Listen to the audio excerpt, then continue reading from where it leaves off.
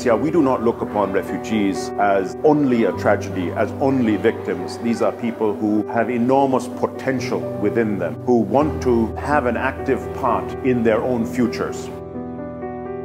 There are some 70 million forcibly displaced persons around the world today. That's more than there have ever been at any time in recorded human history. Among the world refugee population, over half of the world's refugees are children. We thought this would be a good idea to talk about refugee children, not as victims, but as our hope for tomorrow. If you go around the exhibition, you'll see that despite the circumstances, there are a lot of children smiling. That's the resilience, that's the human spirit that we wanted to capture in this exhibition and be able to show and really say there is hope for tomorrow.